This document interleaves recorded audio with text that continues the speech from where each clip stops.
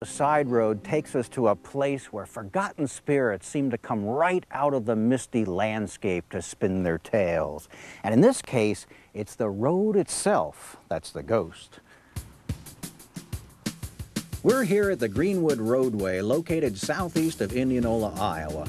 It's a 3-mile road racing course that winds through these wooded hills, but there hasn't been a race here since 1966. So, are we spinning our wheels on this side road? No more than they were in 1966, when the 3-year dream of building this huge Disney-esque racing theme park, complete with hotels and restaurants, sputtered and died. But oh, what a dream it was. In the late 1950s, local sports car fans, tired of traveling hundreds of miles to compete, decided to build a track in Iowa. Operating on a shoestring, they managed to purchase the land. Capital was raised by selling stock. Today, you can paper your walls with these certificates that'll look really good with an Enron border. But the scheme worked, and in June 1963, thousands turned out to watch the Jaguars, Porsches, Austins, Sunbeams, and MGs kick up some asphalt.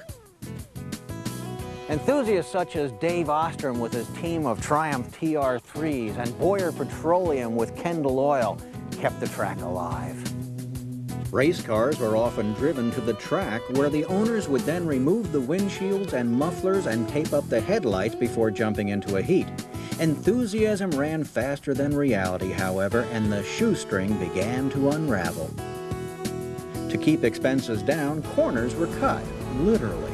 Too little asphalt was laid in the track's corners.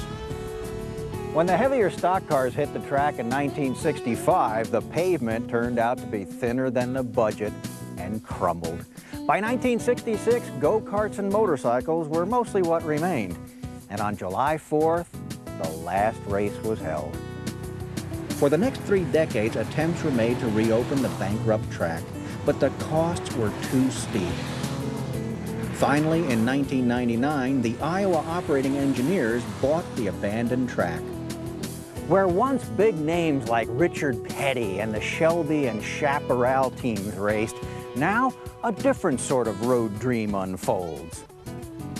Greenwood no longer produces great road racers, but it does create great road builders, because this is where heavy equipment operators learn to build the stuff that roadway dreams are made of. And it's all on a side road that refuses to be forgotten.